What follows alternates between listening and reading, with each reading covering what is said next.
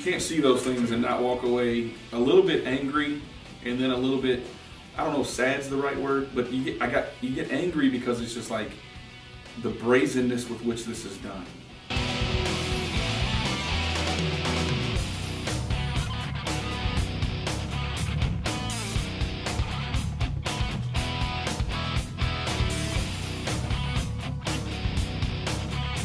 This is not a Republican issue. It's not a Democrat issue. This is a Kentuckian issue.